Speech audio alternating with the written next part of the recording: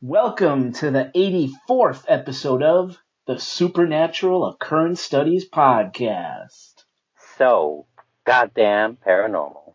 My name is Jason Knight, host of the show, and joining me this evening is Mr. Oscar Spector, producer extraordinaire. Producing from afar. Producing from afar. Oscar, this is crazy. I cannot see you. I cannot see your lovely eyes. We are Skyping this session. Yes, we are, and we actually have to take pauses to make sure that none of us want to say something this time instead of looking for visual clues, right? Cues.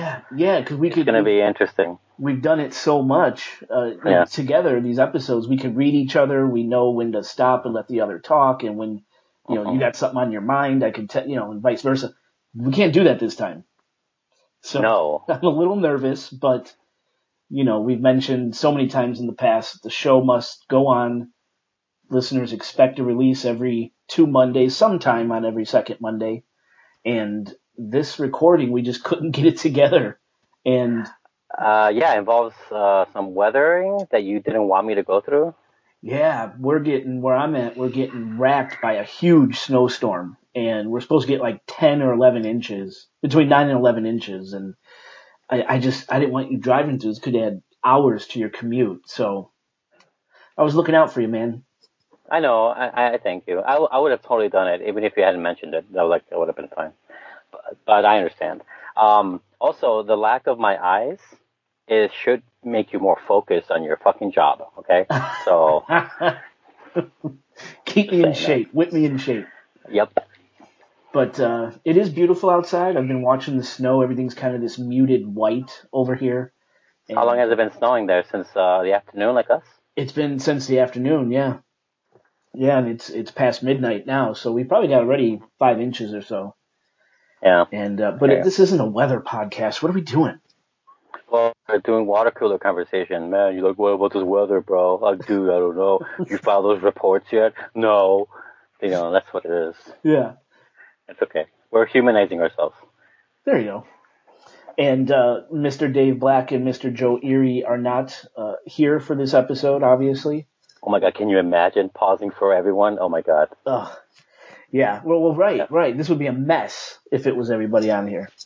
Oh, yeah. A complete clusterfuck, I believe that's the term. That is the term the kids use, yes. So tonight's episode, I kind of did a first. Brought to you by Pepsi. By Pepsi, yeah. I provided you my script for this episode. Usually I just kind of blindside you guys with topics, and you experience it as the audience experiences it, and you kind of chime in and give your thoughts. So this time I provided you the script. Yes. What do you think? Interesting topic this evening? Well, okay, I have a pro and a con for you. Yeah. The pro is that I realize just now, that the reason why it probably works out as well as it does, you not providing the script to me, is that me, like the listeners, is like the person that thinks of all the questions in the moment, and discovering it for myself in the moment gives a better, honest response. Maybe that we're taking for granted for, maybe we're taking it all for granted, the fact that I don't know what you're going to talk about. Uh-huh. So that's like a weird pro I just thought of. But I did read some of it. The con is that I didn't read the whole thing. Okay. Because busy, and I just kept forgetting to put it up. It's really hard to open this file that you sent me on my phone. If I had, I would have read the whole thing by now. There's 11 pages. You can't see it on the phone. Yeah, I couldn't see. If it was a PDF, I could have opened it really easily, but it was like a doc or whatever, and I couldn't get it on my phone. So I had to go on my computer and shit what am I, an old person? No. So that's why I only read some of it. Okay. But it's cool. It's cool so far.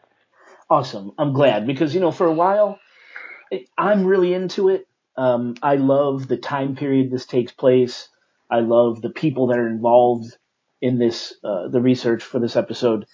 So I have a theory. Oh, you do? Oh, sorry. I was going to say I have a theory why people like us like that time period. How come?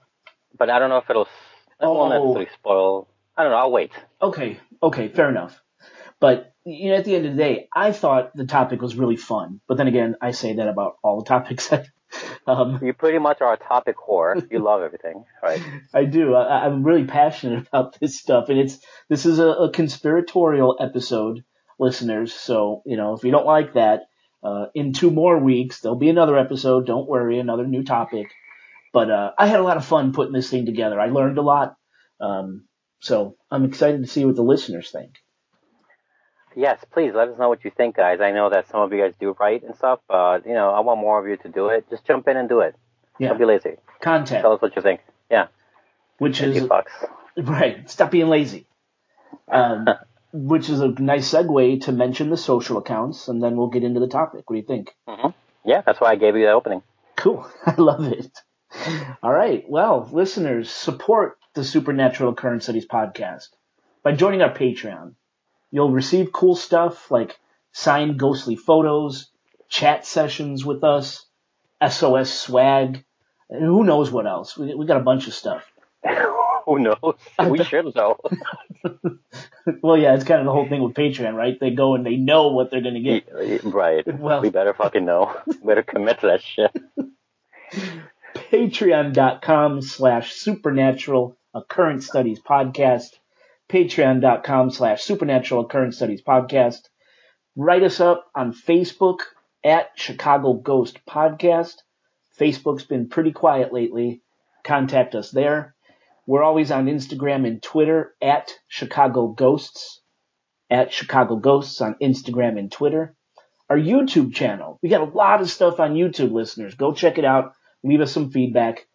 YouTube is Supernatural Occurrence Studies. Be sure to like our videos, hit subscribe, and ring the bell so you're notified every time we upload new content. Contact us via email at contact@chicagoghostpodcast.com. Visit our website at, of course, chicagoghostpodcast.com. And call or text anytime, Chicago area code 872-529-0767. That's 872-529-0767. Leave us a voicemail. We'll play it on the show. We've had some great voicemails past couple episodes. We don't have a new voicemail this time, but maybe next episode we could be listening to you on the podcast. And guys, please leave us some love on iTunes. Those reviews count. You can do it right off your phone. iTunes ratings help listeners like you find us, and I want to grow this podcast to be huge. So help us out. Just search Supernatural Occurrence Studies Podcast on iTunes. Leave us a positive rating. Leave us a message, and we'll read that on the show as well. Can I say something about that? Please. And if you're worried about their listeners, if you want to be exclusive to the zeitgeist of whatever we are doing here, if you want to say, I know those guys before they were big, if they're big, they suck, that kind of feeling, you know what I'm saying? Yeah. Please, remember, the more listeners and audience we get, the bigger we get, the more resources we have to do even better, cooler stuff. We're not going to change. Worry not. We will always be the weird freaks we are. And that your help and support to get us more listeners will only make you cooler by comparison. That's all I'm saying. Well said. Where'd that come from? That was great. I guess I focus better in my room. No. So again, listeners, this is a Skype session. We're kind of doing this for the first time. I think we did it one other time, but if there's any audio imperfections, please forgive us. Oscar's going to try to do his best in post, but just giving you a forewarning. Yeah, I mean, we've had as far as audio imperfections go, this won't go as bad as others have. So. For sure. I mean, it's like a broken arm. What's that? That's nothing. And murder is what we were worried about. That's right. Yeah. What do you say? Let's take a quick break, hear a sponsor, and then we'll get into the show. If you say so. No whatchamacallit. No people called in this week? No people called in this week. Listeners were really lazy last 2 weeks. So we got. Well, I guess they're all in resolution time, right? They all want to work out and eat healthier, right? The top 2 resolutions of the year. Well, maybe. Stop beating your wife as a resolution. Don't whatever beat it is. your wife. Do not do it. Or your husband. Oh, don't beat your husband either. Okay. You know what? It is kind of sexist to assume that only wives can get which beaten. Is why I took it back. Husbands get beaten too. Don't beat anybody. Yeah, just don't beat anybody. How about that? That's, I think that's a safe resolution too. Like that's doable, right? I mean, you'd think it would be easy, but I don't know. For some people, make it look like it's hard not to. Yeah. Yeah. All right then. On that note. Yeah.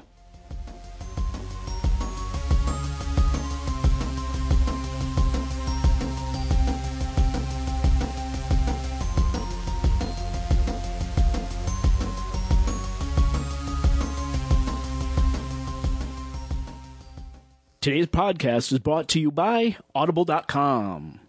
Audible.com, with over 200,000 audio programs to choose from, Audible has you covered. Horror, mystery, true crime, sci-fi, nonfiction, and more. All narrated by A-list celebrities and very unique performers.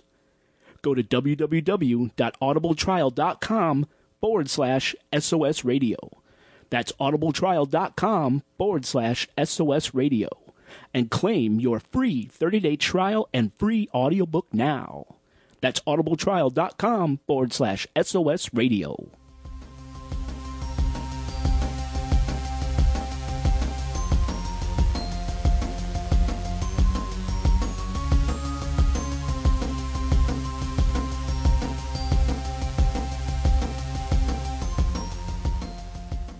Welcome back, listeners. Thank you for hearing from our sponsor. Follow the directions in the commercial and support. I don't know what. I'm sorry. Is. It's so clear that Jay doesn't know which commercial I use. Exactly. I have no idea. I'm sorry. It was so blatantly clear. Keep rolling, listeners. Check it out. Support us. Next time, just say "Hey guys, make sure you follow that link, and you'll get all hooked up." There you go. There you go. Yeah. All right. So the lights are turned down low. On my end. The drinks are flowing. The ceremonial candle is lit. Let's get on with this show. He means lit the way teenagers say it's lit, not like literally. Lit as fuck. Yep. All right. So I did a lot of research for this episode. From all over the internet, I pulled sources. But a lot of it, the majority of it came from a man named Dave McGowan. Dave McGowan. Listeners, if at the end of this episode you found yourself wanting even more, do yourself a favor and look him up, because he's great. His research is great on this topic. So tonight we're taking a time machine and going back to look at the time period covering the early 1960s to about 1975. We're going to be talking about Laurel Canyon, the influential bands that formed there, and the anti-war and hippie countercultures. So not the movie from the 90s? Not the movie from that's right, there was a movie. That's right. Starring Kate Beckinsale, if my memory serves. That's right. I'm going to have to, now after doing all this, I'm going to watch it. Oh no, don't watch it. It has nothing to do with that. Oh, well, scratch that from the record. It's like a love story. I was just making fun of it. Oh, gotcha. No, this is definitely not a love story. No. So, talking about Laurel Canyon and the influential bands that formed there and the anti-war and hippie countercultures, the Flower Children and their music. Now, I know what you're probably thinking. What the fuck does this have to do with the paranormal? Although I do promise you one ghost story by the end of the show. This episode is all about conspiracy. And man, is it strange. All right. So first, let's talk a little bit about the location where all of this takes place. A beautiful little slice of heaven called Laurel Canyon. Now, Laurel Canyon is a mountainous neighborhood. It's a canyon located in the Hollywood Hills region of the Santa Monica Mountains, in the West Hollywood Hills district of Los Angeles, California.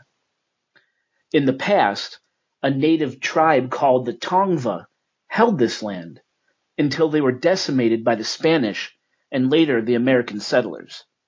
There's a lot of history here. The soil on top of which our story takes place, it's estimated to be 12 million to 200 million years old and is a mixture of ocean sediment, volcanic debris, and compressed rock. Temperature in Laurel Canyon ranges between 64 and 84 degrees in midsummer. Coyotes, mountain lions, and bobcats run through the canyon, while owls, falcons, golden eagles, and green parrots fly overhead. Flora, like chaparral, sage scrub, wild willows, black cottonwood, and white elder, coat the canyon landscape. And homes here are beautiful, and they're historic, and they're in the millions of dollars.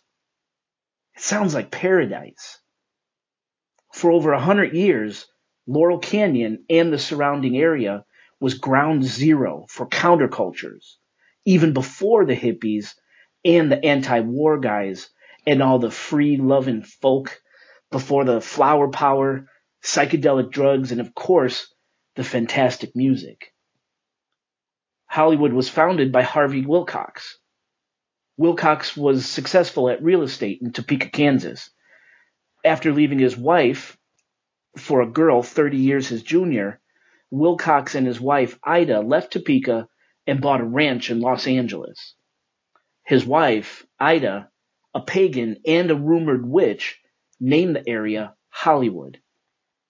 Later, Manly P. Hall, famous lecturer, mystic, and author who wrote The Secret Teachings of All Ages, an encyclopedia outline of Masonic, Hermetic, Kabbalistic, and Rosicrucian symbolic philosophy, would move to the Los Angeles area and begin his lectures on ancient wisdoms and pagan beliefs. Throughout much of its history, the Los Angeles area would be a hotbed of cults and religious movements. This would culminate into something before unseen in Laurel Canyon and likely the world, which would in turn spread to mainstream America and the world and shape the attitudes, behaviors, and beliefs of a generation. Because, baby, some of the best music ever created came out of Laurel Canyon during this time. You with me so far, Oscar? Oh, were you talking this entire time? I was. Is it a misconnection? Sorry, no, I hear you. Okay. You know, one thing I didn't mention, I just want to pause here. One of my best friends, Brian C., we'll call him. You know him. Yeah. He lives in Sioux City, Iowa. He's one of my brothers, just like you guys in SOS. He helped me put together this episode as well. So I forgot to mention that in the beginning, and I wanted to mention that now. So thank you, Brian. Love you, brother. Hope you liked this episode and the way I pulled your notes together. So anyway. Yeah, cite your sources, bitch. I know, right? So that's a bit about Laurel Canyon, where it's located, you know, where it is in California, some of its history. It goes back far, and a lot of its history is seeped in, you know, this sort of mystic, culty sort of aura. Okay. Yes. Which I think plays a big part in tonight's topic. So, from the early 1960s to about 1975, all the people who would become megastars in the anti-war movement and the hippie movement flocked to, of all places, Laurel Canyon in California, which, when looking back, was really strange because back then, California was not the epicenter of the music industry like it is today. Back then, places like Nashville, New York, and Detroit, they were where it was at musically, not some relatively desolate canyon in California. It's almost like these guys and girls, these bands, these figures in the counterculture, it's like they were called to Laurel Canyon by someone or something else. To quote Neil Young, who found fame at Laurel Canyon, and who also found himself, like so many others in the 1960s and 70s, heading to Los Angeles and Laurel Canyon for no apparent reason. According to Neil Young, quote, "We were just going like lemmings," end quote. They didn't know why. They just knew they had to go. And these bands that formed in Laurel Canyon, the bands that would become world famous, they weren't organically grown. You got to understand this. These guys didn't have the same musical interests. A lot of them actually had no musical talent to speak of. They didn't hang out together or travel together. They didn't even grow up together, most of them. A lot of them couldn't even play their instruments, yet they became mega. It's like they were cast into the roles they would later hold. And here's the real kicker. Almost all the bands that came out of Laurel Canyon, the ones singing about peace and love your brother, make love, not war, those guys, all of them had military intelligence, high-ranking military involvement, and political ties in their family backgrounds.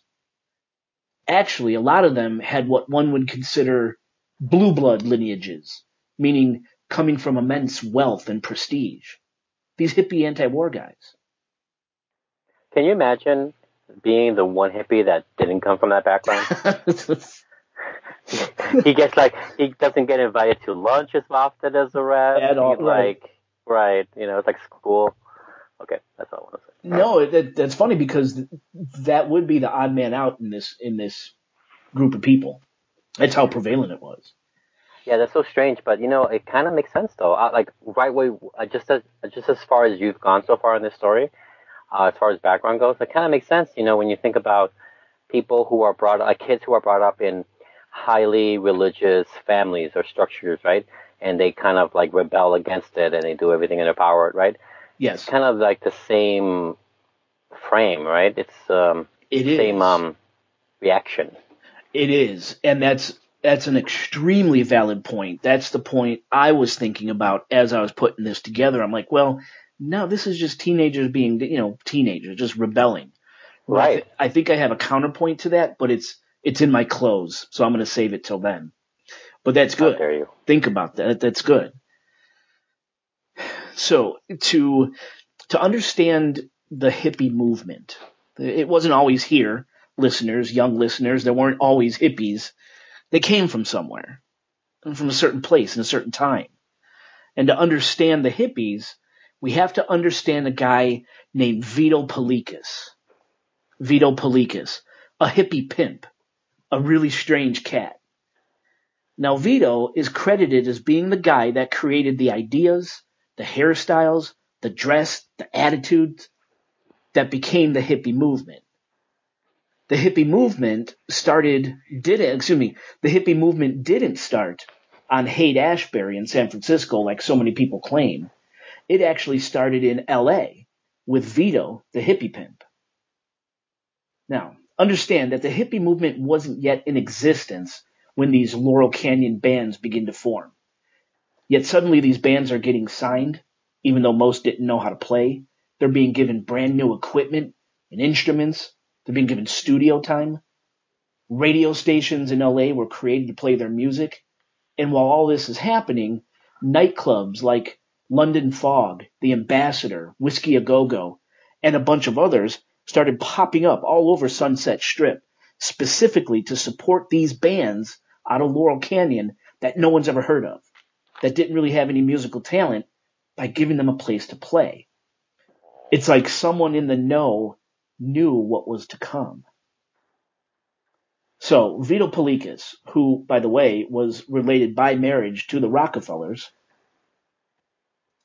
Vito and his crazy dance troupe, made up of mostly underage girls and runaways called the Freakers, and Vito's sidekick, Carl Franzoni, known affectionately as Captain Fuck, they were used, these guys, Vito, the Freakers, and Captain Fuck, they were used to lure people into these new Sunset Strip clubs, which had zero base clientele at the time, and make customers listen to bands no one heard of and that really kind of sucked.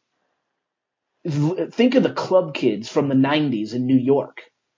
Have these crazy-ass people dressing like chickens and angels and intermixed drag queens and all sorts of weird shit, and suddenly customers would flock to the clubs to catch a glimpse of the insane.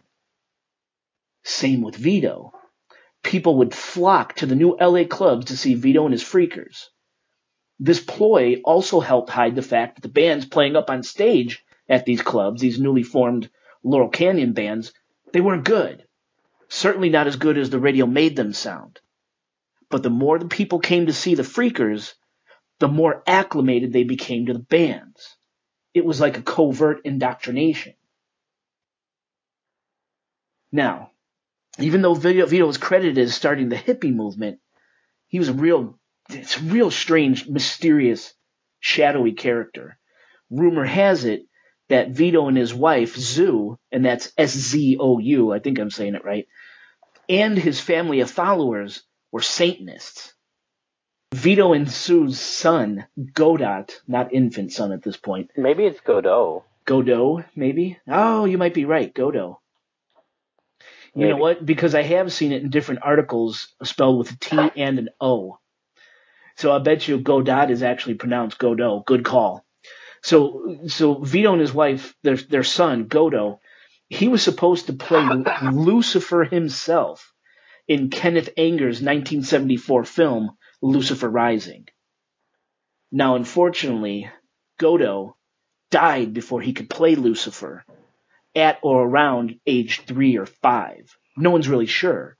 And his death, poor Godot's death, is surrounded by mystery as well. Some say Godot died in a freak accident, having fallen through a trap door during a strange photo shoot at Vito's house. What the fuck? Others claim Vito fed the poor child immense amounts of acid, which caused the child to freak out and fall through a trapdoor.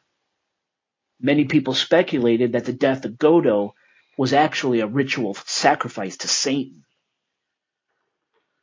Possibly even more shocking is that immediately after the child's death, Vito and his wife went out to a nightclub to drink, get fucked up, and dance. And they acted aloof, like the child never even existed. Poor Godot. Now, later on, after the child's death, rumors circulated that Vito would pass his own son, Godot, around to his friends, both male and female, and his friends would pleasure the little boy with their mouths to, as Vito put it, introduce Godot to sensuality. This is the people that gave us hippies, okay? It's fucked up. I mean, related to the Rockefellers, right? By and marriage. Related to the Rockefellers by marriage, exactly. Which feels like very substantial to the whole, because there is a lot of, like, truism, right, to Rockefellers, it's their standings with the world they've created, right, or the world they've helped shape, right, based on finance. Yeah, they're supposed to be... the property they own and Wall Street. The power they yield. Right, they yield a lot of power. They don't, it's like arresting Robert Durst. He's not going to get convicted no matter how many people he kills. Exactly. Right, and it's, it feels like this is just a gigantic way to get innocent people so they can fuck them. It's like everything's about sex with these Satanists. It's like... Yes, not even people. With these high-powered people, exactly. Right, it's always, I get it, sex is great, but like, they go through such lengths. They'll start the hippie movement just so they can get like young girls off the bus, attract them with this weird club and people who don't know how to play music. Right, it just feels so weird and shady. Yeah, and don't forget the Rockefellers, they're supposedly, tied into the deep state, the Illuminati, right. all this comes together, So, that's a great point. Now, besides Vito and his troupe of freakers luring customers into the new Sunset Strip bars and clubs, you also had the Young Turks drawing people in as well. The Young Turks.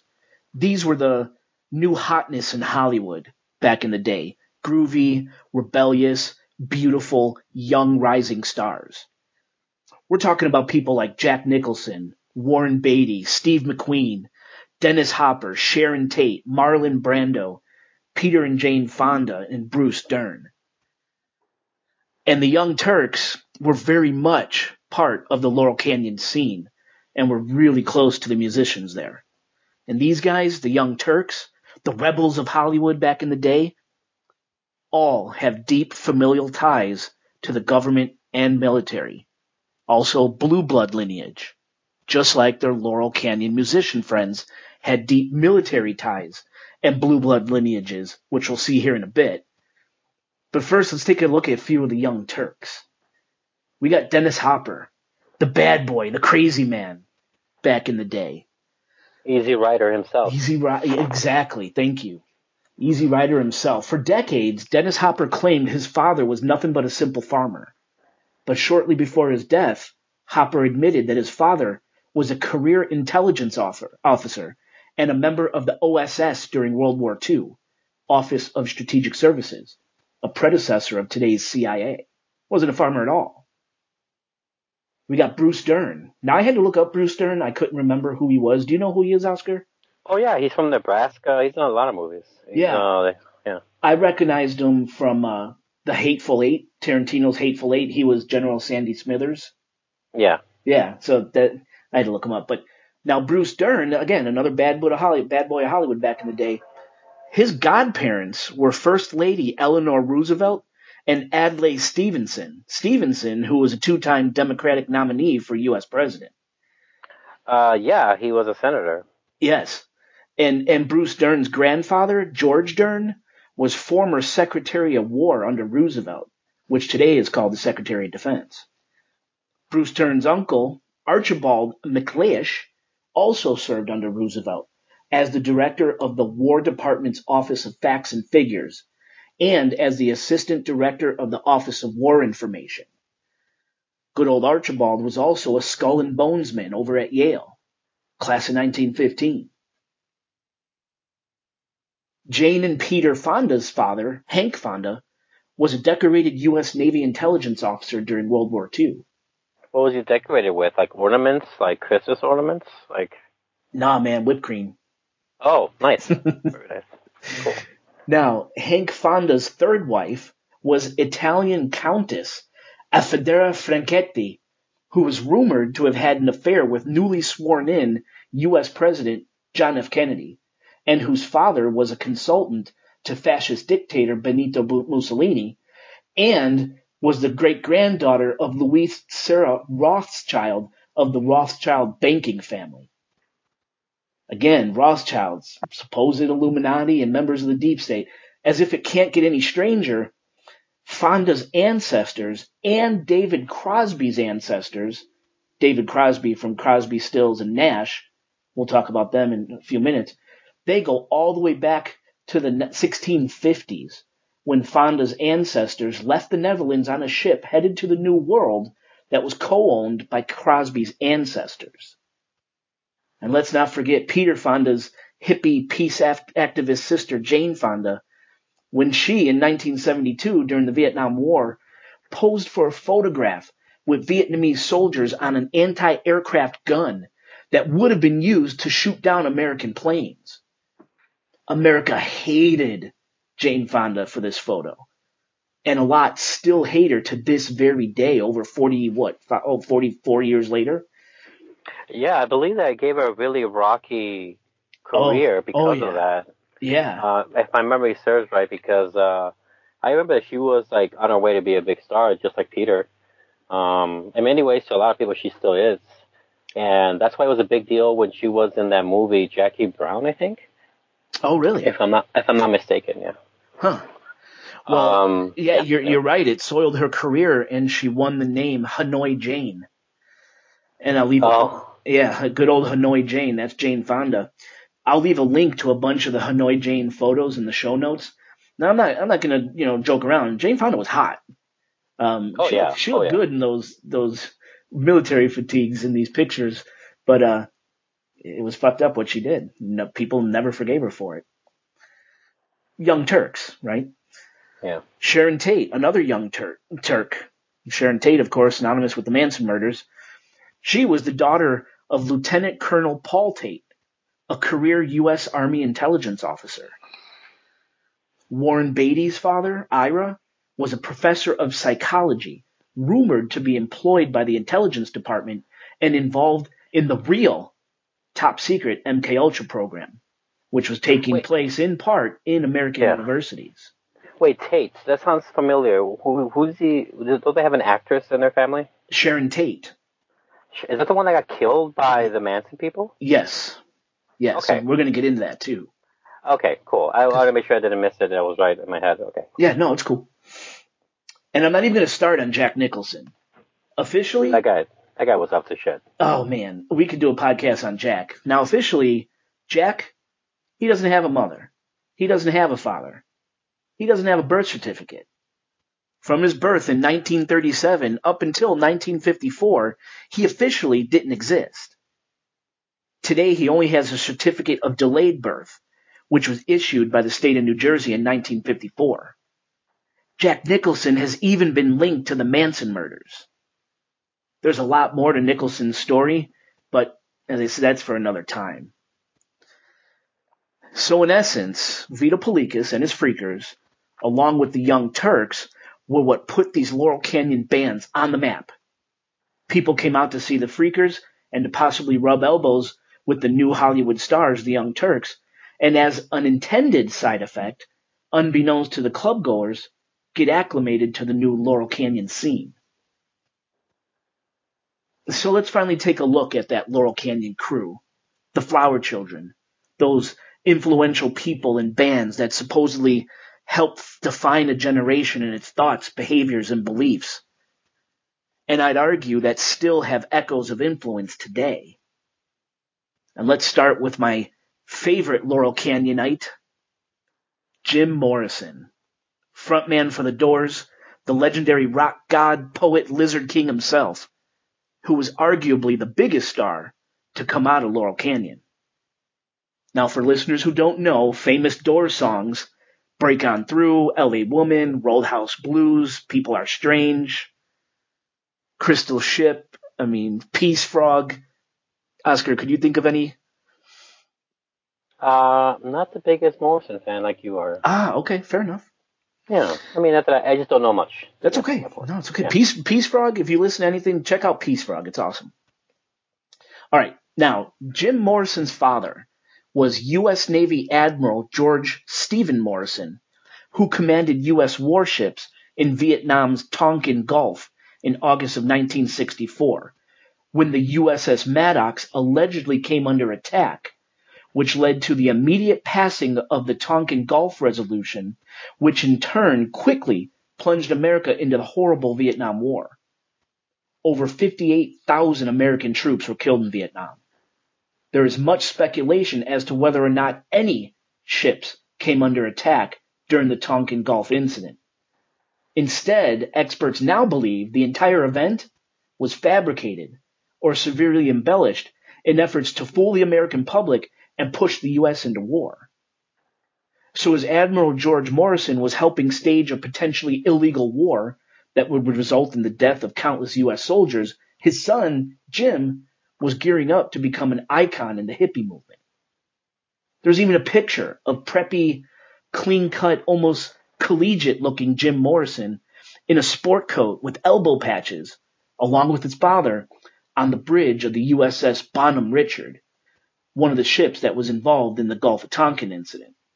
And I'll leave a link to that picture in the show notes. It's really cool to see a young Jim Morrison. And what's strange is just a short time after that picture was taken, we had the Jim Morrison we now know and love today. You have to understand, what's weird about this is Jim Morrison was not an ideal candidate to be the rock star Lizard King he was to become. He couldn't play an instrument. He wasn't a musician. Didn't really have interest in music and never learned to read or write music. Yet within a year of his father leaving the Gulf of Tonkin, Jim Morrison completely transformed his image into the troubled, addicted, sage before his time star we all know and love him as. And I'm not sure if this is relevant or not, but Jim Morrison died on the same day that his father gave a decommissioning speech involving the ship involved in the Gulf of Tonkin, the USS Maddox, the one that was supposedly under attack, which ultimately led us into Vietnam. Yeah, that's not in your notes. Oh, sorry. So he died on the same day his dad decommissioned the ship. And even Morrison's death is surrounded in mystery. Jim Morrison officially died in Paris on July 3rd, 1971, in a bathtub, in an apartment he and his girlfriend, Pamela Corson, shared together. Morrison was only 27 when he died. Now, even though there wasn't an autopsy, officials basically went on what Pam Corson told them. The official death was heart attack brought on by drug use. But the story of Jim Morrison's death has changed over the years. One story Pam gave police had Morrison waking up in the middle of the night, coughing up blood. Then he went to the tub to relax, and that's when he died. Another story has Morrison coming home one night to find his girlfriend Pam sitting next to a table with a bunch of white powder on it. Pam tells Morrison it's cocaine when it's really heroin. Jim snorts it, collapses on the floor. Pam hurriedly gets him into the tub, and that's when he dies. Yet another story has Morrison dying in the bathroom of a Paris nightclub called the Rock and Roll Circus. Then 2 drug dealers brought his body back to the apartment, and they placed him in the tub as an attempt to revive him. And still other rumors say Morrison never died at all. In these rumors, Morrison didn't die, but changed his look and moved to New York to recite poetry. Or he changed his image and his name and moved to Oregon and opened the Jim Morrison Sanctuary Ranch under his new identity, William Lawyer. Whatever the case, that's Jim Morrison, and we'll see time again this familial military theme throughout the Laurel Canyon crew. But I'll leave you with one more item on Jim Morrison. There is a picture, which has been deemed authentic, of Jim Morrison's ghost standing behind his grave in Paris, wearing dark pants and a white shirt with arms outstretched, just like Morrison would do on stage before going into a twirling fit during instrumental parts of his songs. It's a pretty awesome photo, and of course I'll leave a link to it in the show notes. Although I would say if you want to hide from the spotlight, like as Jim Morrison was, as big as he was, either folk music or poetry are the 2 most hidden things you can do. No one will ever notice you if you recite poetry. Yeah, right. Ever. Yeah. Well, that's one rumor. Poetry in New York. Yeah. So let's move on to another Laurel Canyon night. Famous. Actually, before we do so, can I say something? Please. I want to make a correction on something I said earlier. I mixed up the Fondas, because there's a bunch of Fondas out there. I mixed up Jane Fonda with Bridget Fonda. It was Bridget Fonda who was the night in the movies in the 90s that I thought that was her. It was her daughter. Oh, gotcha. So, correction. There you go. Thank you. In case so you get the emails like, hey, he's talking about the wrong Fonda. You guys don't know what you're talking about, man. I'm going to stop listening. Right, yeah. Cool. Well, thank you. Cool. Have you ever heard of Frank Zappa? The doy. Okay, Frank Zappa, the famous poster where he's sitting on the shitter. Phi Zappa Crappa. Old poster one of my uncles had. But yeah, Frank Zappa. And I'm not a Zappa fan, but I have heard his song Muffin Man, and I like it. It's cool. It's dark. It's heavy. Of course, he's done way more than that. I couldn't tell you what, but check out Muffin Man. It's pretty cool. Yeah. Anyway, Frank Zappa, he was a military kid who spent a lot of his young life on military bases and being educated in military schools. Frank Zappa's father, Francis Zappa, was a chemical warfare engineer, having been stationed at the Inglewood Arsenal, home to America's chemical warfare program, and according to rumor, the Inglewood Arsenal was also deeply involved in the MKUltra program. Later in his career, Francis Zappa worked military intelligence. Go figure. Yeah, go figure. Also, he looks like a pedophile. He really does. Creepy looking dude. He looks completely untrustworthy. Would you leave your kids home with him for a nice evening on the town with Lexi? He looks like He looks like the dark version of Weird Al. Oh yeah, if like Weird Al, the dark version's uncle. Yeah, like if Weird Al did a 15-year prison stint, and came out, he'd look like Frank Zappa. Yeah. Now, Frank Zappa himself was seen as the father figure of the Laurel Canyon crowd, having hosted at one time or another almost every would-be anti-war counterculture movement personality in his home in the middle of Laurel Canyon, which was referred to as the Log Cabin. Zappa even hosted Charles Manson and his family at the Log Cabin for quite some time.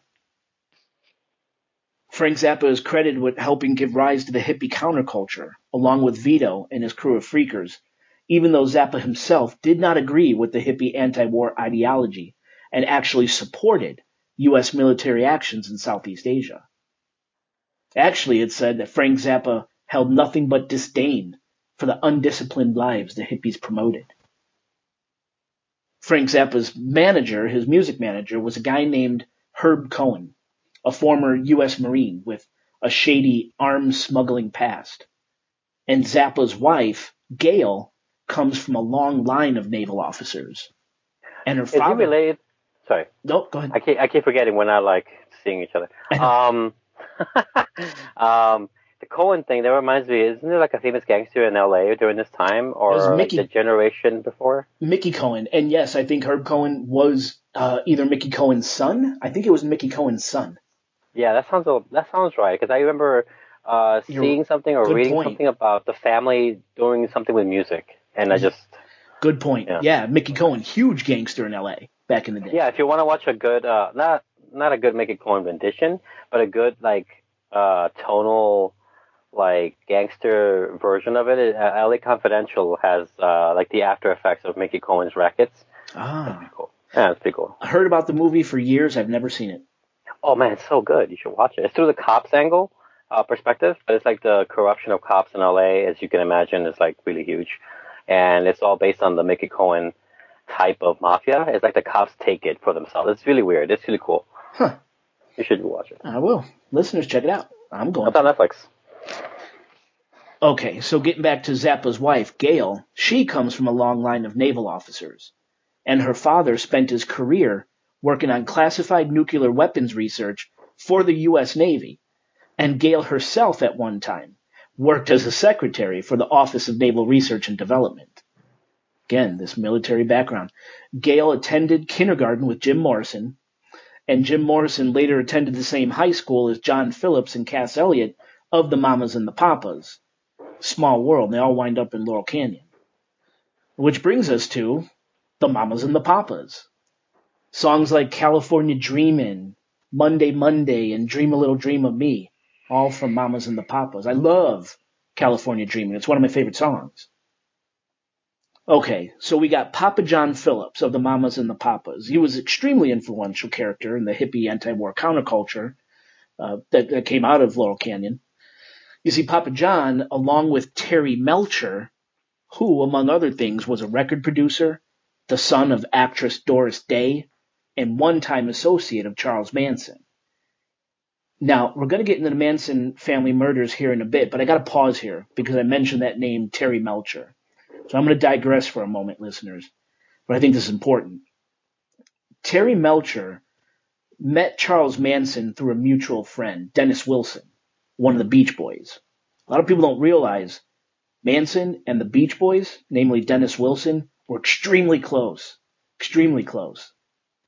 The long and short, Melcher, the record producer, Terry Melcher, told Charles Manson that he was very interested in producing a record for Manson and a documentary about the Manson family. After Manson auditioned for Melcher, Melcher decided Manson wasn't what he was looking for. So the record deal and the documentary was abandoned. Now Manson, already a fucking severely unstable guy, took utmost offense to this dropping of his record and the documentary. So it's said that's what caused Manson to plot to kill Terry Melcher. Now this is important. At the time, Melcher lived at 10050 Celio Drive. Anyone who's up on their Manson history knows that address. That's the address where the Manson murders took place.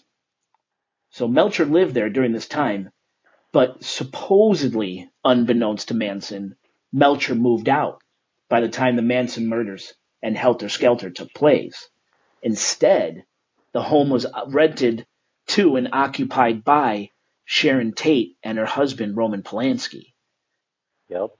The rest, of course, unfortunately, is history. Okay. Can I give something?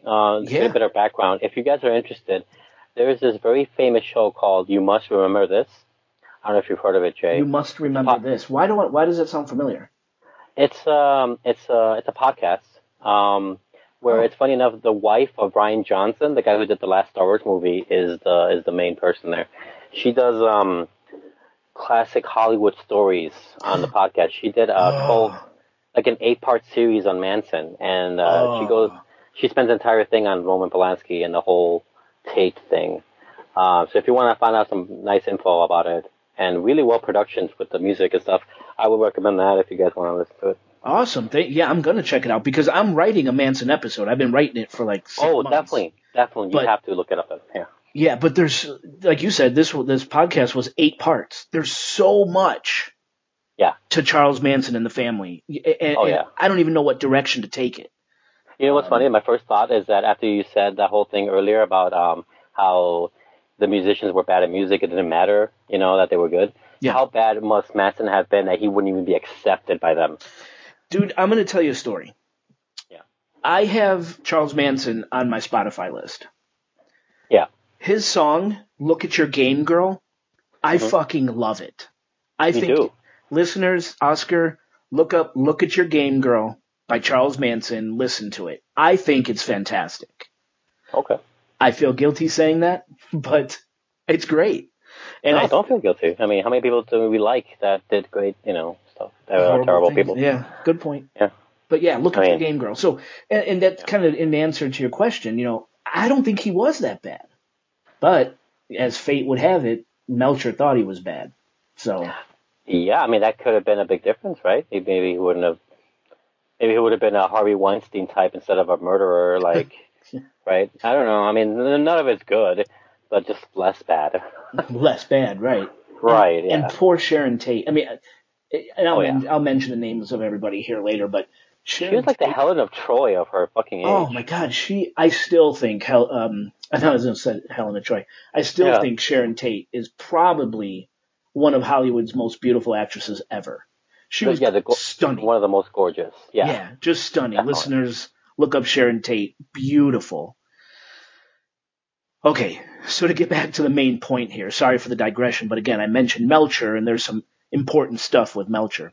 Mm-hmm. So the main point of this particular section, Papa John Phillips and Terry Melcher, they created the famed Monterey Pop Festival. And with unprecedented media coverage of the festival, they thrust that pop music, the Monterey Pop Festival, and its attendees, the hippies, into mainstream America, giving the country its first look into the movement's music, style, and its personalities. Papa John also penned the song San Francisco, Be Sure to Wear Flowers in Your Hair, which quickly rose to the top of the charts.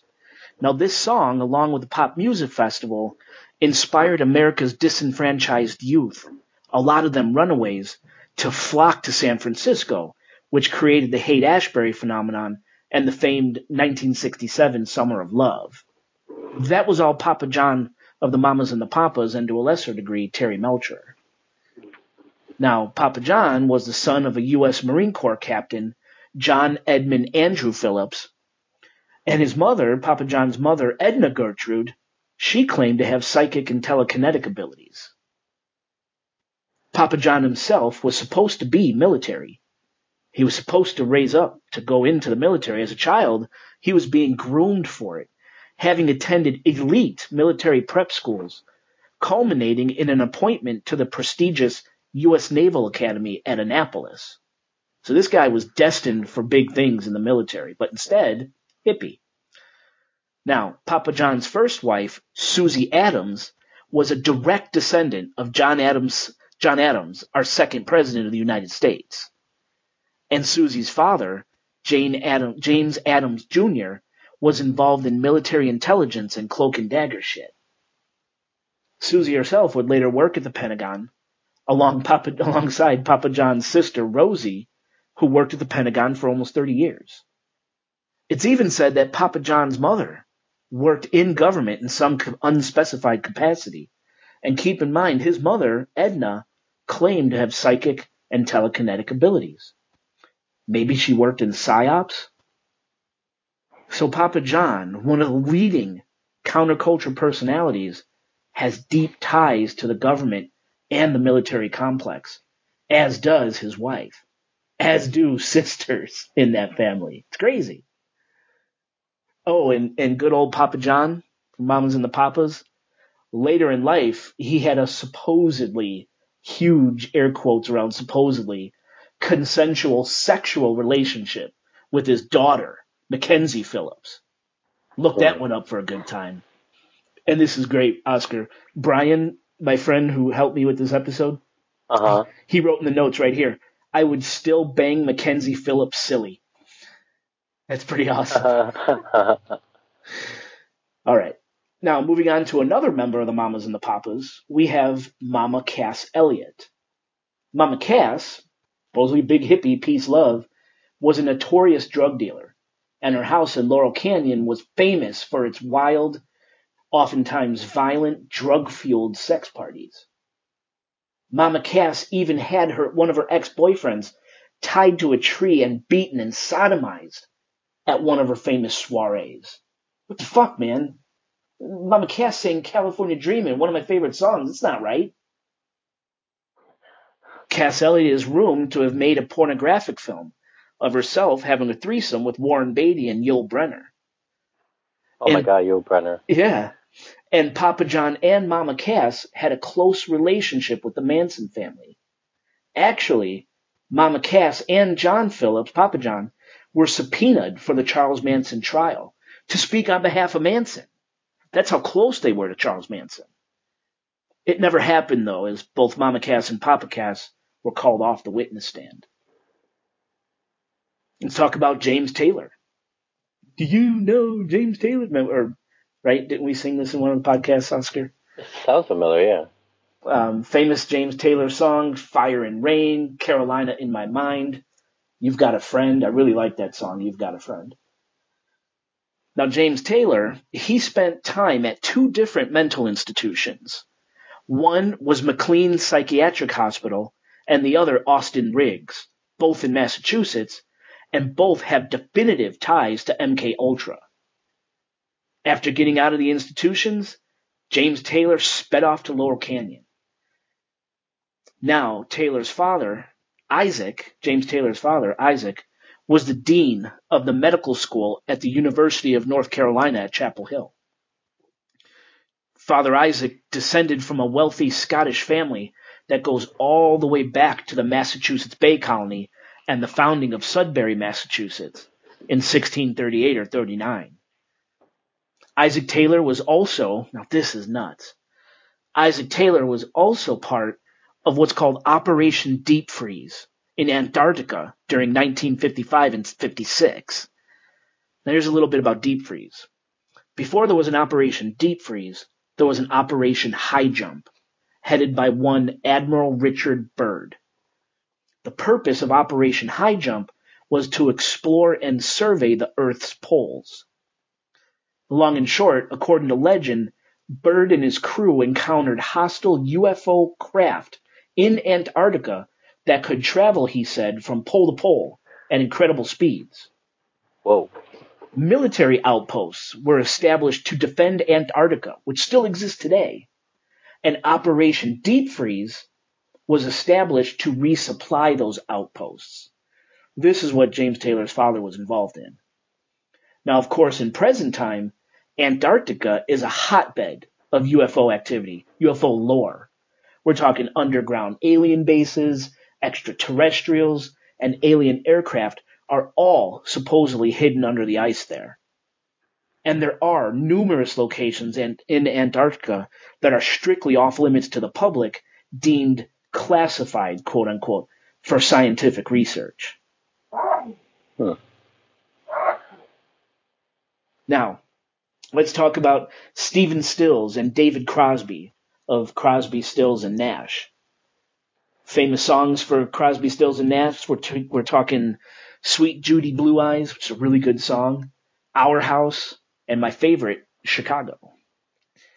Do you know the songs like Our House, maybe, Oscar? Yes. Our house is a very... These are the people we're talking about, okay? Yeah. Now, I know.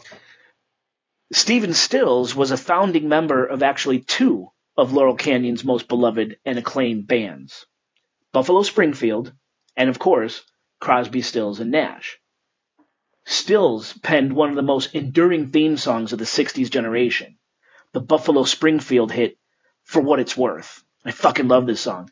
There's something happening here, right? Mm-hmm. What it is ain't exactly clear. Okay. I don't know about you, but when that song's on, that's immediately what I think of when it comes to the 60s and the hippie movement. It's that song right there. Now, Stills followed up the song For What It's Worth with a popular single called Bluebird, which, incidentally, was the original code name for MK Ultra. If you read the lyrics to Bluebird, it's about forgotten things, lost love, a woman's sadness, and the color blue. The color blue is used in MK Ultra programming, and I don't know, maybe I'm reaching here, but was Stills trying to tell us something about the MK Ultra program.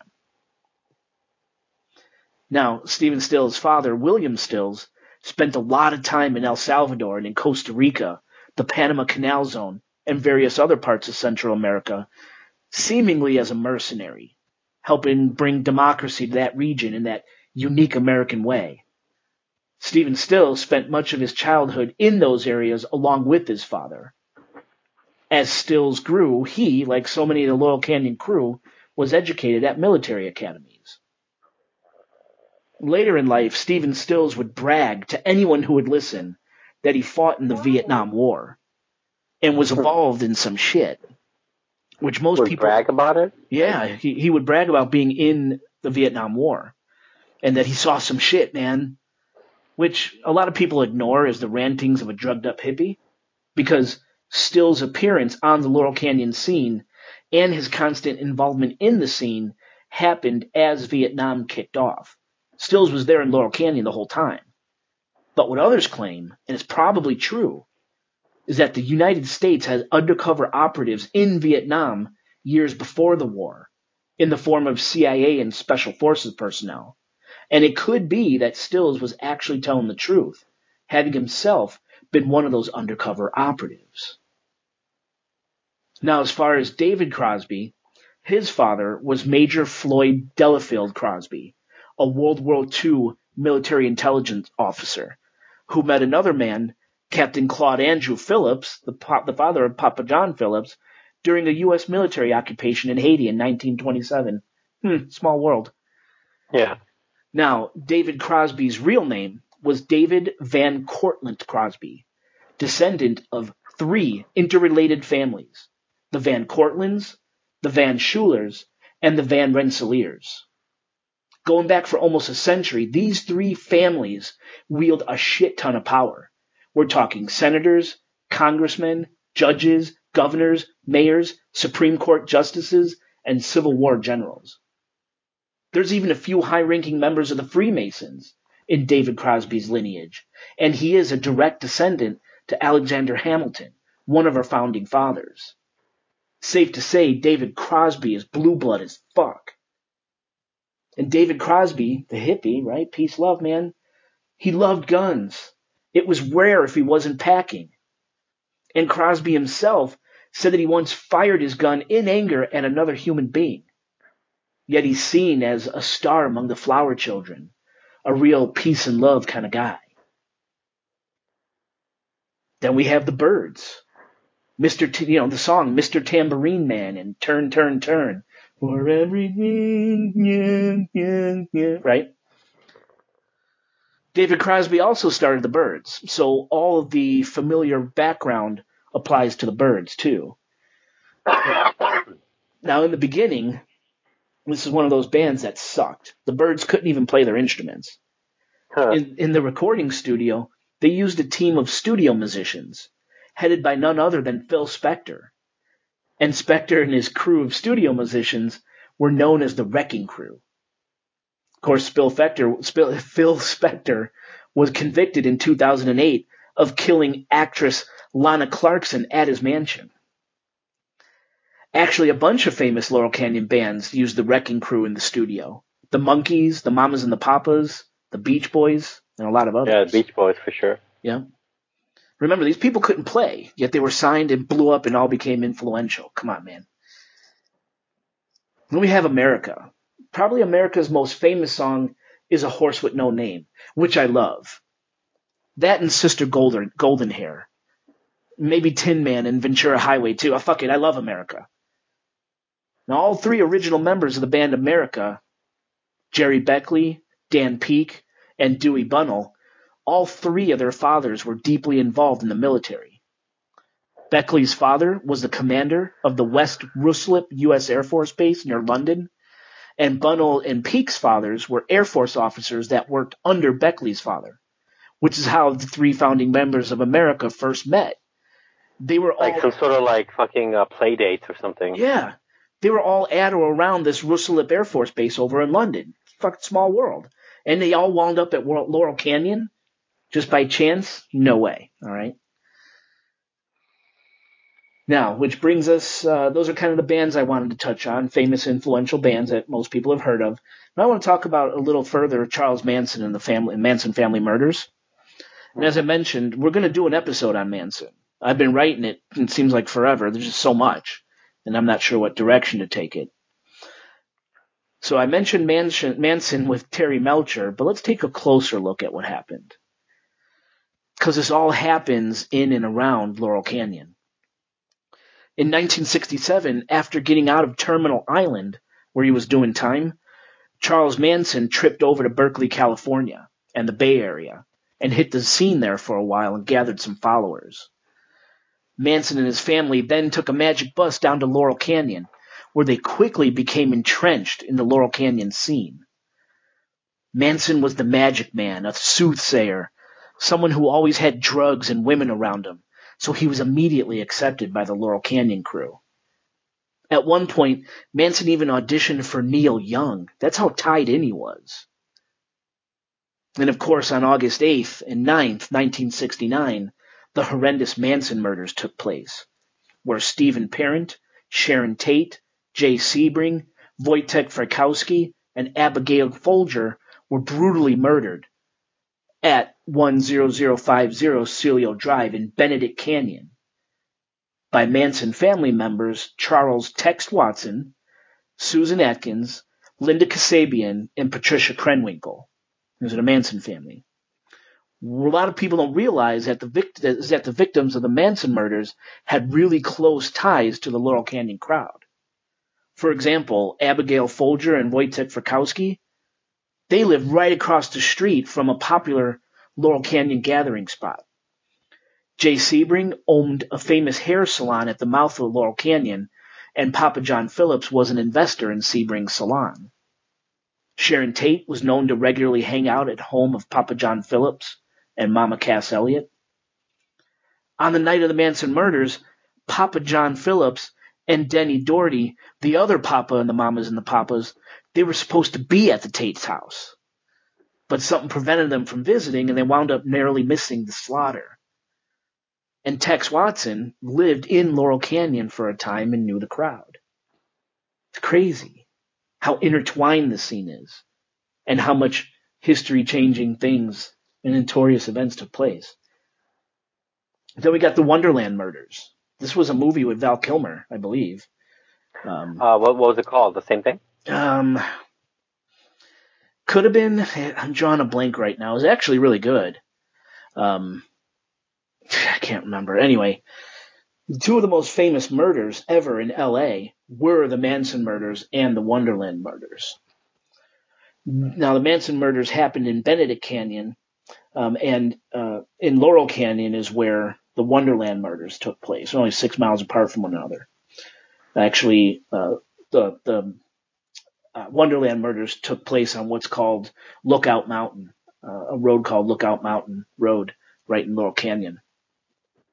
Now, the victims in the infamous Wonderland murders, the Four on the Floor murders, as it's sometimes called, these victims, they dealt drugs to people in Laurel Canyon Circle. One of the members of the band Three Dog Night admitted to almost being there the night of the Wonderland murders to buy drugs. He could have been a victim. Okay. So I wanted to mention those two murders because they tie directly into the Laurel Canyon crew. Then we have something in Laurel Canyon called Lookout Mountain Laboratories. This is fun. Now, history tells us that the Lookout Mountain facility was built in 1941 as an anti-aircraft air defense center designed to protect Los Angeles during World War II. After the attack on Pearl Harbor on December 7, 1941, people were terrified Japan would launch an attack on U.S. soil, specifically Los Angeles, and for a damn good reason. What a lot of people don't realize is that during the war, Japanese submarines were found off the coast of California, thousands and thousands of miles from their homeland.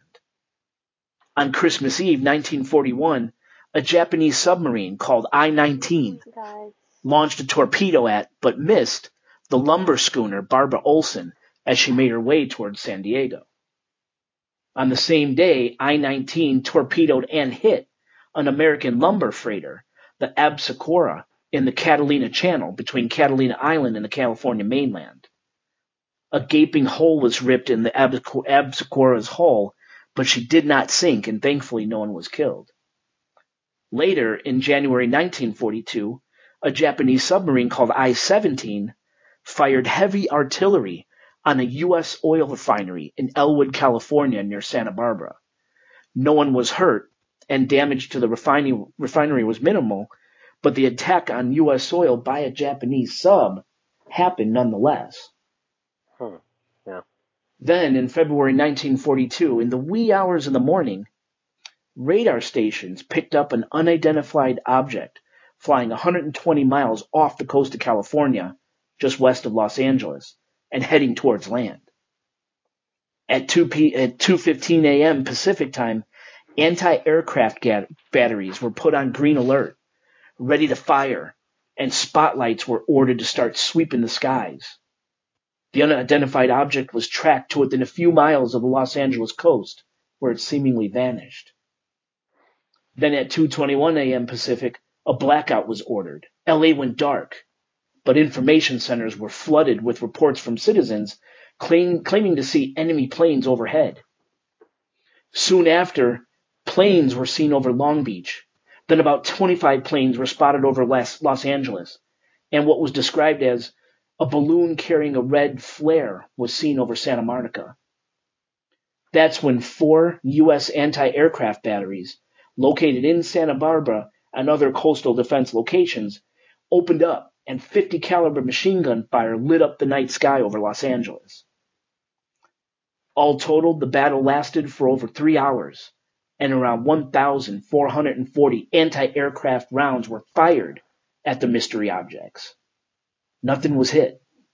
Nothing was brought down. No enemy bombs dropped.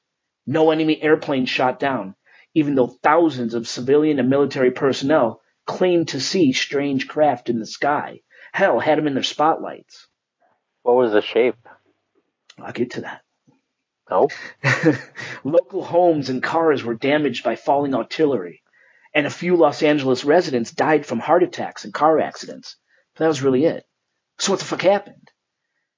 And at the end of World War II, Japan said, in fact, they didn't send planes over LA that morning in 1942, during what became known as the Battle of Los Angeles.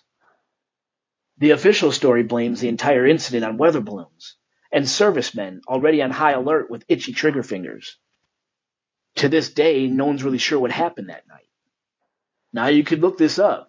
Photographs from that morning.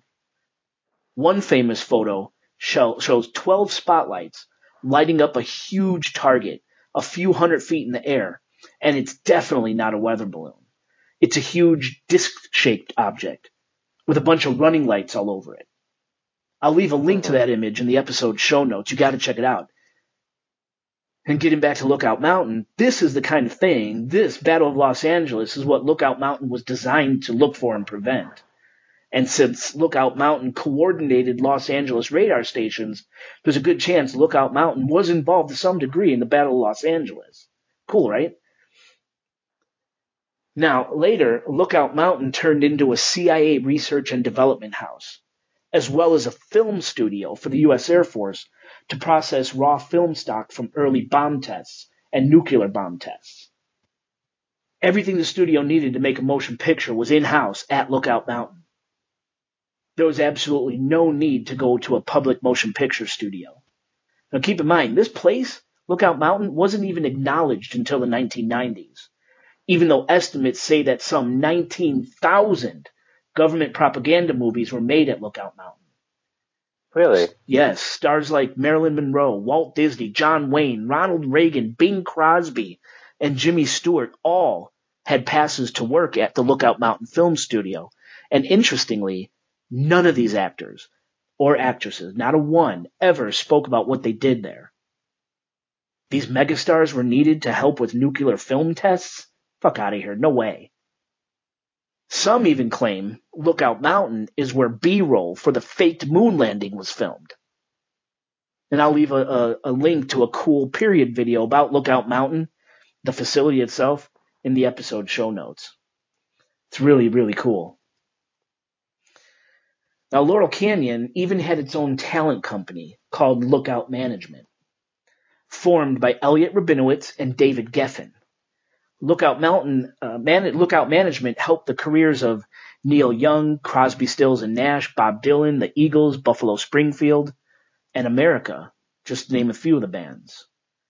Now, I'm going to feel some conspiracy theory here, but Lookout Mountain was right smack in the middle of Laurel Canyon, which is where the hippie movement almost spontaneously spawned.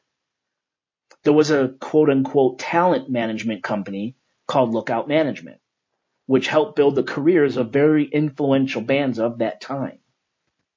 And the rumors go way back before this hippie thing about the CIA and MK Ultra infiltrating the entertainment industry.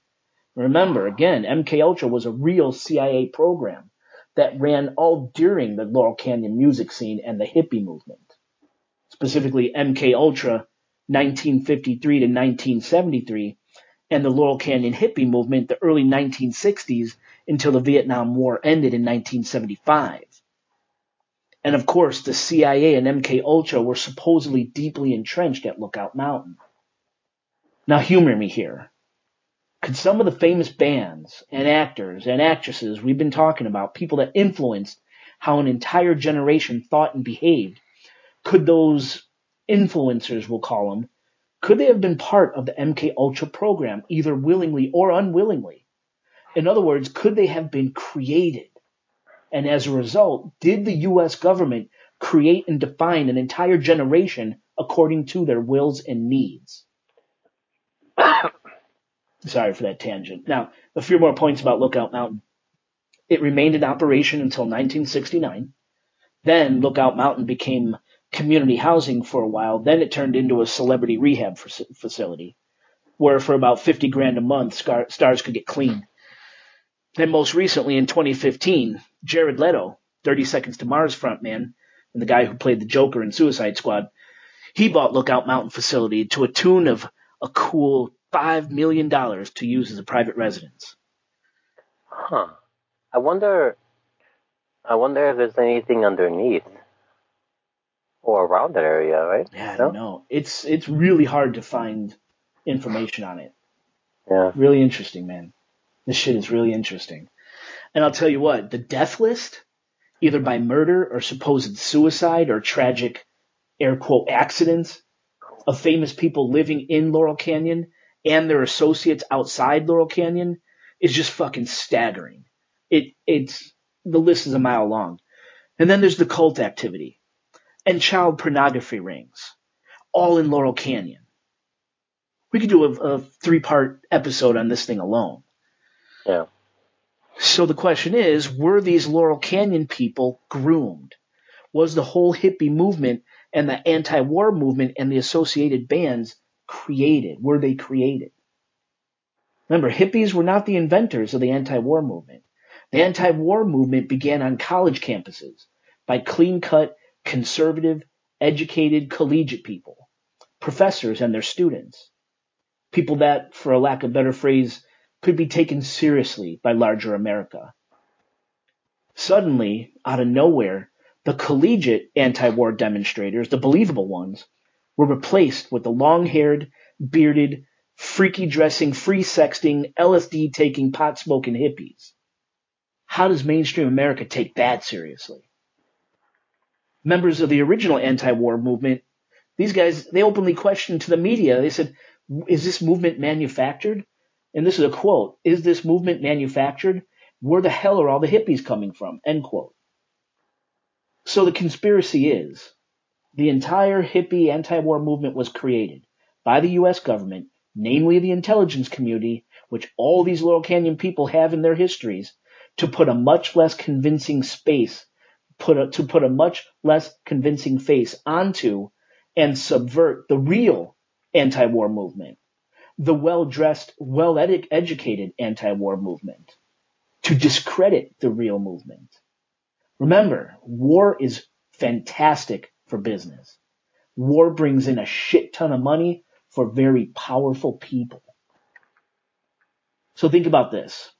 If the hippies and the anti-war counterculture, this goes right back to your point at the top of the show, Oscar. If the hippies and the anti-war counterculture were really a thorn in the side of the government, two movements that had a big influence on public opinion, forces that were openly doing and selling drugs, banging underage girls, having sex wherever they pleased, all while changing the way a generation thought, why wasn't anyone ever arrested with more than a slap on the wrist? There were serious charges going on every single day, yet none of them were arrested without a slap on the wrist, with just a slap on the wrist. The draft at the time was in full swing, and most of these Laurel Canyon guys were draft age. Why weren't any of them ever drafted? It's almost like they were allowed to continue. I mean, just before all this, polite America hated Elvis Presley for his, quote, vulgarity, his animalism, end quote, and his seductive, swinging, yummy hips. Elvis was too much for America. The people we're talking about, they're Elvis on crack. Yet they were allowed to continue with little to no interference from law enforcement. It's curious. And it's hard to chalk this up to kids rebelling against mommy and daddy, because not a single one of them, no one, not one whose family was involved in intelligence or atomic weapons testing or high up in the Army or in the Air Force or in the Navy or dealt in chemical warfare or held government positions or had tons of money, none of these flower children, the ones outraged over the Vietnam War, the draft, the dark roads they thought America was heading down, not one of them ever went on record saying, "Daddy, I hate what you're doing. Daddy, what you're doing is wrong. I reject my family because of what they're involved in." Nothing like that did a single one of them ever utter. The end. I see what you did there at the end. I would say, wait, is this really the end? It's the end. I'm done. Are we still recording? Yes, absolutely. Oh, okay. I didn't know if that's what you wanted, like the ending of the actual show to be. No way, dude. I want you do that. Opinion. I want you to talk. Because you do that. You do that all the time. You've been so polite and letting me go on and on. I want to hear from you, man. Oh, okay, good. Yeah, okay. Hey, should we take could we take a vape break without going to break? Just real quick. Yeah, sure. We both vape. Hey, vape. Who's vape? I should just leave this in there. Oh, that's sweet breathing. The listeners are hearing this right now. I love it. Yep. So what do you think? I really think there's something to this. I really do. It's all too coincidental. There's too much in the background of these people's family, the family background. Too much. That is not a coincidence. I have a few comparisons for you. Yes. I saw a movie recently that I love so much that I've been rewatching. I've seen it 10 times, right? It's a movie from the 90s called JFK. JFK, which, back into the left. Back into the left. Right. I don't know what you think of that movie. I love it. It's a marvel of editing. Any future editors out there, that is your manual. Anyway, I don't know if you know this about it, but a lot of that stuff in that movie is pretty fake. But it's like a lot of it's lies, flat out lies, that Oliver Stone did on purpose to elicit a response from the general public, right? He's manipulating the things and weaving conspiracies that aren't true to tell a story, right? Okay. I know that he's known to be very anti-establishment and anti-war. I mean, he was in Vietnam War. That's why he made Platoon, things like that. And the connection I'm seeing here is that some of the stuff in that thing relates very closely to what you're talking about, except that in his end, he fabricated something that very is conspiratorial that happened to be coincidental. And that is really the deaths of a lot of people that either were witnesses or knew the people that knew Harvey Oswald, for example, right? All of the mysterious deaths of all these people. And a lot of that has to do with the fact that, what was the guy's name? Kevin Costner's character. I forget his name. It's like, it's gone. 2 a.m. I can't think. I should know this because I love the Kennedy conspiracy, but go ahead. Oh, I love it too. I love it too. Even if it's wrong, I love it. Anyway, one of the things he does is that he starts the investigation 3 years after the murder, after that day, and then a lot of his investigation happens even a year or two after that. So, and a lot of those murders and things that people have disappeared or traveled off to is just people moving on or just dying from life happening. And not all of them. Some of them could be conspiratorial, could be shady, but not all of them. But the film shapes it to be, in order to support its conspiratorial tone, shapes it to be a big conspiracy, so that way he won't see the evidence, he won't find statements, he won't get eyewitnesses. So a lot of that, I think a lot of it can be applied to some of this. I think it is very much possible that these kids, these hippies, whatever, would exactly do that rebellion thing. I'm not saying like to be a rebel like on purpose. Some of them probably for sure were like that. Some of them do it very blatantly. But I think a lot of them just do it like as a systemic, kid to parent thing. They just do it out of sheer subconscious will to rebel against their parents. And I think that a lot of them were probably just too afraid, let's say, to fucking say anything, or maybe we're told very explicitly not to. And maybe, I don't know. My point is that I don't know if it's all of them that could do that, but I think some of them for sure were told and probably knew to some extent that it maybe was somewhat fabricated. I think what it was is that they were pushed to it. It's like they weren't told do this, or they didn't say like this was going to happen. They didn't know what kind of hair, what kind of tie-dye, what kind of anything. They didn't know any of that. I think what they knew is that they knew something would come from this, and they knew that probably what you just said earlier, that as a general tone, the public will not take them seriously. And that's the main thing. As long as they don't take them seriously, who cares how big it gets and how specific they're going to be? They probably just let them do it. Don't arrest them. Let them keep doing their hippie thing. Let them blow up. So we can continue doing our thing in the background. Right. I think, So I don't think they had any like big hand in the development of this shit. I just think they just let it happen. Wow. And I think the more extreme you find these kids, parental guidance, whatever, like the fact that they're all military crazy, office of operational, whatever you said, I think the more extreme you come from that, like a person who growing up in a cult is probably going to have a more extreme opposite viewpoint than is someone who just grew up in a regular Orthodox, right? And it's, so I think the fact that these guys became hippies is probably a very natural version of their extreme military background. It's like the more headstrong you are, the more the reaction to your kids will be based on that, right? People who get abused all the time react a lot more extremely, sometimes in the opposite end, sometimes in the very extreme violent end. But they react extremely. None of them react normally. Now, there are a few odd apples, of course, but like overall, that's the overallness of people's upbringing and how much upbringing relates to your life and your future and what you will become and what you will do and how you react to things. Usually, that's why a lot of people are boring as shit, because none of them come from this kind of thing anymore. And many people are like that. And there are more millions out there that are more traditional, more like their upbringing is much more regular. It has to do with little moments than it is a big life change. So I think the fact that this movement brought on by a lot of especially World War II and Vietnam, it combined those two kind of mindsets. Their parents must have been, of course, extreme military people, of course. And of course that their kids will react this way. That's great. I like that, yeah. Yeah, I don't know. That seems to be the most fitting answer, but it's still what I like about my answer is that it takes a sum off the top, but it doesn't diminish the fact that I think you're right, though. I think they did allow it to be shaped this way, or maybe they just rounded off the corners. So like, here, You're going to trust this hippie now? I like that. Right, right. Yeah. Well, very believable. Good, well said. I love it. I thought it was very interesting. Yeah, and it's also like it takes a lot of power away from the whole movement in a way, maybe not in a bad way. Like, I don't know. I just can't.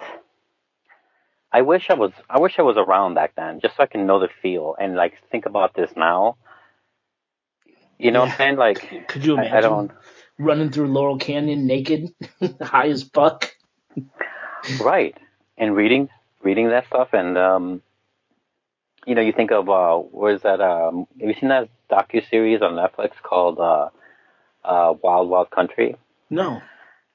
No, you should check it out. It's pretty cool. It's not at all what you're talking about, but it is somewhat. It takes place around that time, a little after, I believe. And this small town I believe in Washington State. I'm not sure where. These Indian or Hindu-based religion grew up from there, like seemingly out of nowhere. They bought all this land. They basically made their own town there, and they're all wearing they would all wear red. They were very sex positive, like extra sex positive, and they did all this stuff. And at some point, when they had backlash from the normal people, quote unquote, right, the ranchers of the side, the State Department, things like that, when they got when they were like hated by them and started getting resistance from them, they doubled down and they bought guns and they were like poisoning people and shit. That was like, it's like this big thing. And the docuseries is it's a little biased for sure, but it shows a lot of comprehensive viewpoints. It's almost like this entire thing rolled into one place, during one time frame. You can see a lot of similarities to what you were saying about the hippie movement and the mentality of how they attracted all these white people to go to this Hindu guy who was this religious guy to them. But was it a cult? Was it just a freedom of expression? To them, it's one or the other, and it's very interesting what was manipulated there and what wasn't. Huh. And yeah, it's kind of cool. I can see how it could relate. Yeah, definitely. Not 100%, but like some of the stuff totally rings true. And yeah, it was a fun series, very compelling. Cool, I'll check it out. I got a lot to binge on Netflix. Yes, you do. Well, what do you think? Have you thought of anything else or like anything specific what appealed to you, number one, to make this a topic? Well, I grew up on music like this thanks to my mom. Yeah. The Doors, obviously even though not Laurel Canyon, but the Beatles and Led Zeppelin and Pink Floyd, all this stuff. The Mamas and the Papas and your mom was a hippie, right? Right. She was a flower child, and yeah, totally. So I gravitate towards this music. Now that I'm older, when I was younger, I fucking hated it, but now I can't get enough of it. I love it because it reminds me of my childhood and home and my mom, and it's just great.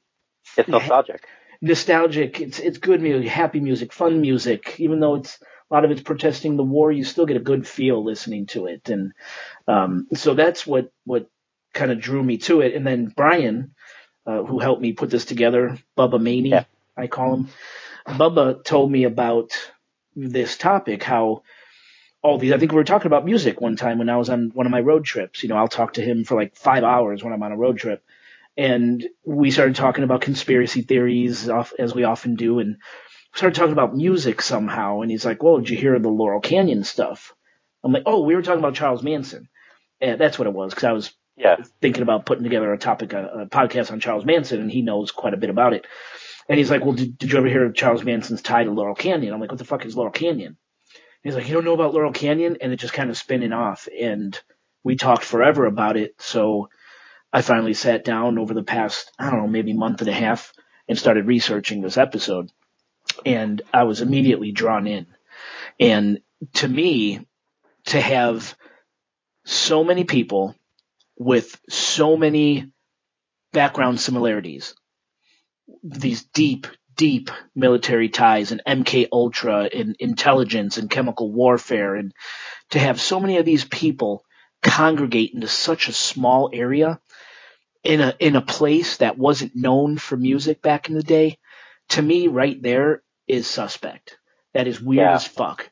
That's like, me walking out of my front door, and all of a sudden, overnight, you're next door, and Minister Sal's across the street, and Brian Bubba Maney, who helped with this episode, is on the other side of my house. It just doesn't. It's impossible to have. It'll never happen. To me, that's the same thing with Laurel Canyon. Frank Zappa walks out and, oh, there's Jim Morrison. There's the fucking guy from America. There's the guy from fucking Mamas and the Papas and the Byrds and the Monkees and, oh, Charles Manson. Too much concentrated in one area. Yeah, maybe it didn't even feel that way to them. Can you imagine? Like, they're just neighbors. They don't think about it that way. Right. It's amazing. Yeah. But it's still the fact that that's a star, that's a star, that's a star, I should say that's a budding star, that's a budding star, that's a budding star, that's a budding star, yeah. I'm a budding star. Too coincidental, man. So I really do think there's something here. Whether it was their parents training these kids from a very young age with MK Ultra tactics, I don't know. But it's too curious to be overlooked. I have 2 questions before I forget that. I didn't write it down. I'm thinking of it now. One is, this is a big one. This might be weird. Might be an actual conversation. What do you think are the okay, so maybe I should rephrase. So rewind. Okay. Yep. Go. Right. I was going to do the noise, but I didn't want to. Do you think if the government, or by the government I mean the institution that allowed this to happen, or let's say for the sake of it, they did do it on purpose, do you think they succeeded if it was done on purpose? Do you think they succeeded in what they tried to do? Well, the Vietnam raged on regardless of what the hippies said.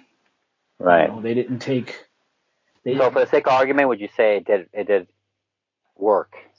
It did do the mission worked for them. It was a success. I think it did, because if it was the collegiate, we'll call it, movement that grew to be such a massive force, if it was that crowd, I think change could have happened. But since it was the other group that grew to be so large and influential, America was like, get fucked, and the war was, and people were, I gotta be careful how I say this, yeah. And maybe, I don't know how to say it without, well, just say it with a preface, like, I don't mean this, but, whatever. It's almost like America was for the war. Probably enraged people right there, but I think... No, I don't think that's a wrong thing to say. Some people were. A lot of people were. Probably, right. Yeah. More were because of the, No, you're right. You know how many people... Okay, the last great war before Vietnam was World War II, which has a lot of... We're experiencing, I think, a lot of the downwind, the downfall, and the cons of what we were able to successfully do in World War II. All the pros have gone and passed now, and that is the fact that we won. We stopped this horrible thing. Then we doubled down on communism, which led to a lot of problems. Anyway, it doesn't matter. Point is that I think the next great war was Vietnam, and I think you think of the mentality of coming from that high. It's like wanting the sequel to The Godfather, and expecting Godfather 2, but we really got Godfather 3. Or some other worse or whatever, think of another example. And I think we wanted the sequel to be the same or feel as important, and it wasn't. It was a trashy thing we did, and of course a lot of people were patriotic as fuck. Yeah, and of course, you made me think of something. I want to strike my answer from the record. Okay. I want to strike my answer from the record. Let me talk to our stenographer. Yeah. Can you take it? Okay, good. She said okay. Now, you asked me, do I think if it was a conspiracy, did the conspiracy work? Mm-hmm. If what the conspiracy was for is to get America behind the war, no, it failed, and here's why. With World War II, like you said, patriotism was at an all-time high. Those guys, God bless them, when they came home, there were parades in the streets, right? They never had to pay a drink for the rest of their lives. Right. People loved them. They were heroes. Veterans of the Vietnam War came home and they got spit on. They got shit on. So it seems like America wasn't behind the war. So in that fact, I would say that maybe that conspiracy failed. I don't know. That's tough. It's tough. Well, the reason I ask is that was a preface to my actual question, which is, if they did succeed? Let's just go with they did it on purpose and they succeeded. What is the ramifications we're experiencing now? I think you think of serial killers. You think of violence in the news, or just one aspect. I'm sure people can think of many better examples that I'm thinking of right now. But I think of what California means to a lot of people. I think it changed so much because of this hippie movement.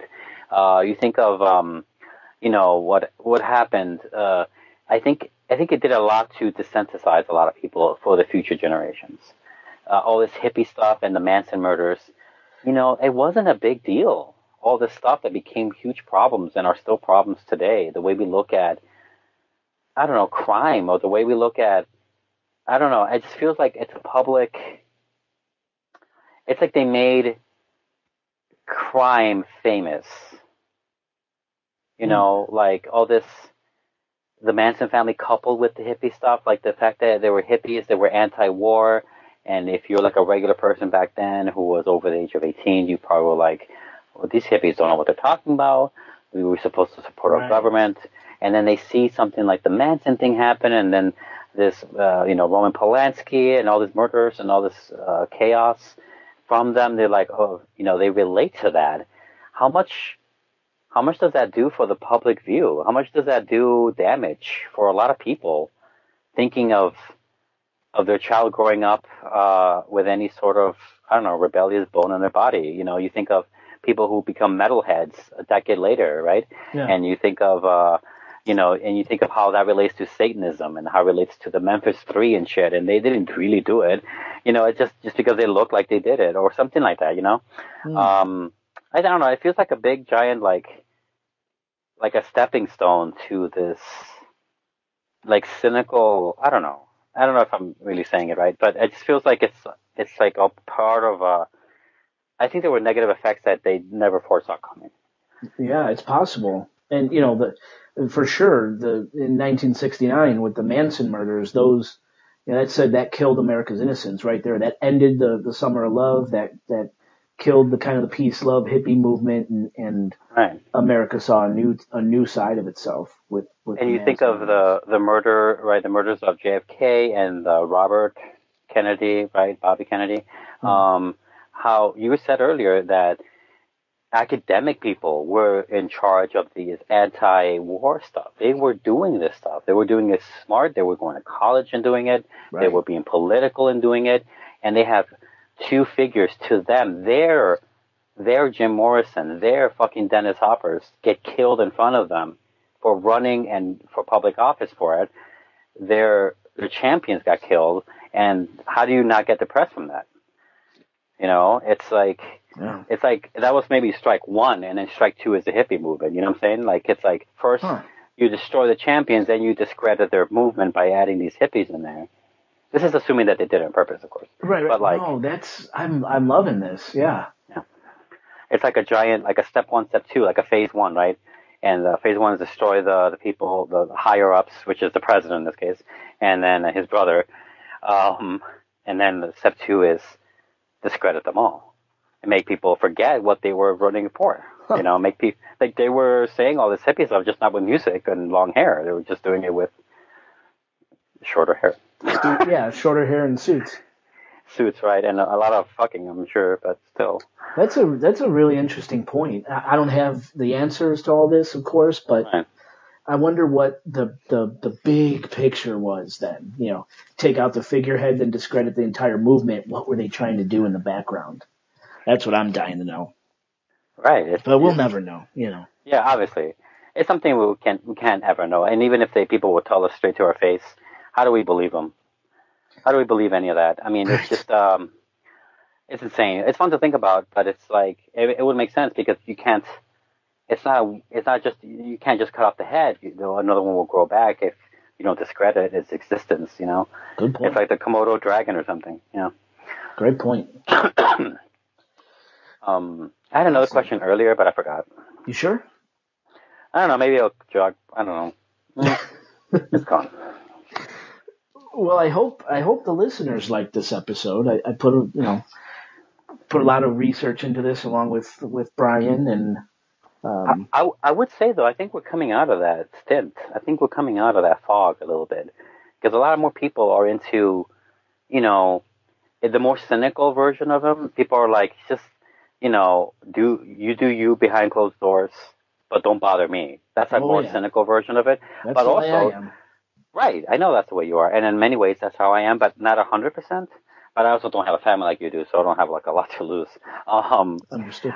However, the more positive side of that, you see a lot of this in people I talk to here and there, or myself to an extent, is that a lot of people are like, I may not be in your religion, I may not be in your viewpoint, I may not like your fashion sense, but that don't mean nothing because you are like, it's like a fellow man thing. It's like people are becoming more cool about what you're doing as long as you're not forcing it on others, right? And now we get extremism everywhere, of course. I'm not saying that. Sure. But I'm saying I think people are more relaxed about judging people even if they're wearing different things than you are or listening to things that are different than you are. My friends are all a compilation of people that watch completely different things, listen to completely different things, dress completely differently. It's just much more okay with that. I don't think it was so much back then. Back then, it was really much more black and white about that kind of thing. At least it felt that way. Like when they were ready to crucify Elvis for his swinging hips. Right. Right. Back then, you can identify who you hated by their bell bottoms. You can't do that now. A guy wearing bell bottoms could be a pedophile or it could be the nicest guy on the planet. It doesn't. You have to meet him. You don't know that. It's true. I mean, look at me. People see me walking down the street, they probably think I'm homeless, but from 9 to 5, I'm wearing a nice suit and tie. Well, I mean, I don't know about nice, but I'm kidding. But it's true. You're right. Yeah. You're absolutely right. Nowadays it's not just I'm not saying education has no part in it. Of course, it has a big part, but it's not just education that people value when you talk to you. It's like other things too. Like, what are you into? What do you think about this? It's not just that.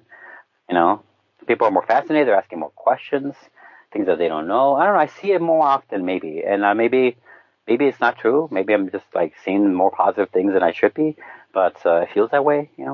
Being optimistic, that's good. I think that's what we need today. More optimism.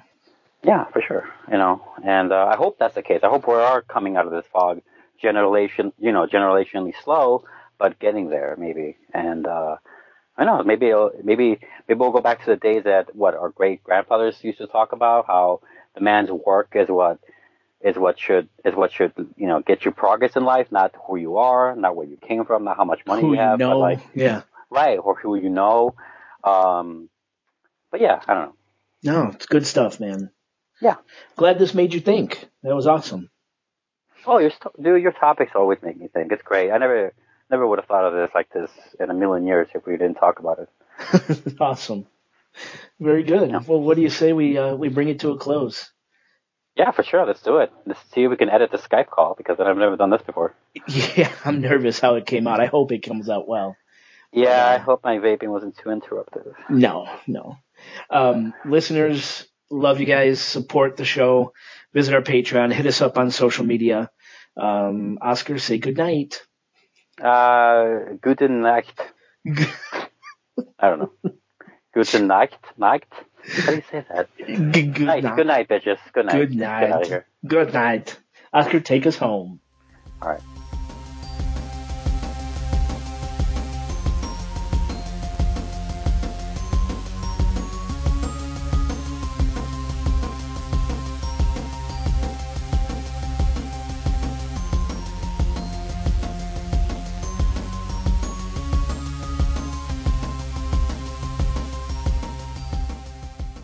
Should we start and kind of get it just roll? Fuck it. Let's do it. Fuck it. Okay, I love it. All right. 5, 4, 3, 2.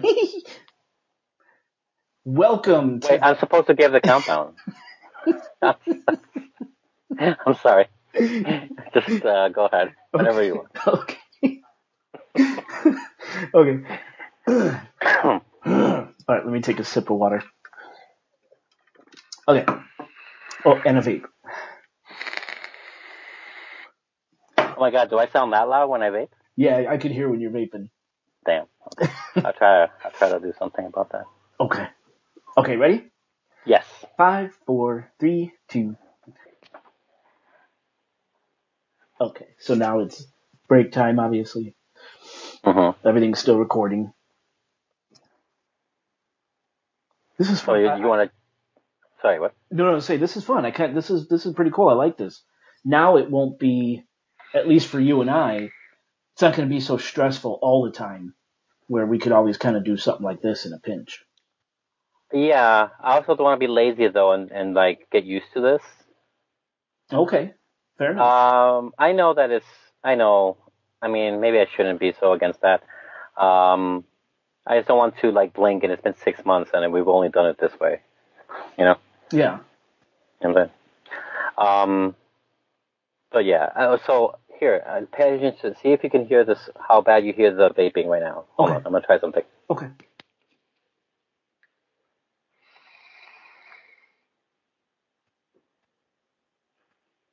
Oh yeah, no, it was loud and clear.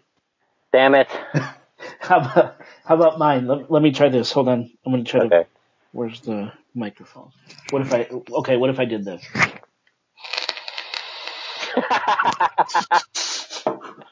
Dude, I literally had my fist over the microphone on my headset.